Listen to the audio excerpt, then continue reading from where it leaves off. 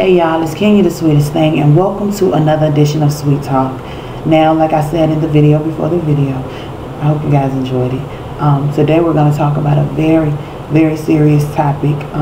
When the Rihanna and Chris Brown situation came about, a lot of people asked me, why didn't I make a video about it? Why didn't I come forth and speak about it? And the truth was, I was at a point in my life when I was still dealing with my domestic violence situation.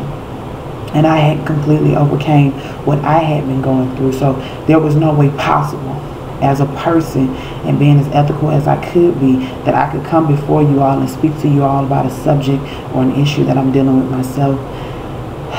Shout out to my girls from Tuskegee, because this all came about when I received the letter from 3 young ladies. It wasn't a letter about anything that they were going through. It was about a letter from someone they were helping. A young lady who was going through a very tragic situation with her loved one, her significant other, who saw fit to put his hands on her, and it was affecting her and her child. So shout out to my girls from Tuskegee. When I got the letter, I immediately knew it was time. It was time for me to bring this up. So when I hear on that Rihanna and Chris Brown situation, as of now, I can understand why anybody would hit Rihanna, baby. She needs the spanking, because I don't know what Miss Thing going through. All that demonic stuff, honey. She better pray a tad bit more often. But when I hear of someone in a relationship and they're fighting, and whether it's male or female, male and male, female and female, whatever you do, that's you. But when it gets to a point where that other person, or even you, feel like you need to hit someone else, it's time to go. And it's easier said than done, but baby, it's time to go. Because when I think of a person hitting another person, I think of a parent chastising their child as a way of punishment, as a way to make them understand, as a way to make them obey. But I could have swore when the story started out, we were talking about 2 adults. Nobody has the right to put their hands on you, and neither do you have the right to put your hands on anybody else. And like I said, it's easier said than done, but baby, trust me, after being divorced for a couple of months now, if I can overcome it, you can overcome it. At no point you should become someone's punching bag.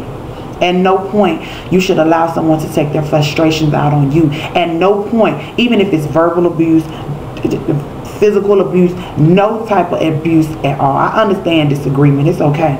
And then it's okay to agree to disagree. But baby, if you got to hit me for me to understand what you're saying, maybe we don't need to be talking. Baby, if I just want to bring it out and make it noticeable, it's a lot of this going on. And we have to protect ourselves. We have to protect our brothers. We have to protect our sisters. Regardless of who's the victim and who's the predator, we have to protect them. So as a person who's overcame domestic violence and seen it when I was coming up, I tell you now, it's not right. Baby, it's not the right thing to do. That's not the way love goes. If you're in a domestic violence relationship, I demand that you seek some kind of attention. I demand you talk to somebody about it. I charge you to get help, because it's not right. Once again, y'all, it's Kenya, the sweetest thing. This is a subject very near and dear to my heart. I hope you guys can understand where I'm coming from. If you know somebody who needs help, who needs to talk about it, contact me. collegeready06@yahoo.com. That's collegeready06@yahoo.com. Sweet nothings are still going. Maybe they need an inspiring word every morning. Tell them to text me 678-552-8766 along with sweet in their name, and we can get them some inspiration from somewhere. Y'all, this is a very serious topic. It's Kenya, the sweetest thing. I have said more than I needed to say, but you can never say enough about a subject as touchy as this. Y'all, get help. It's another Sweet Aftertaste production. Bye, y'all.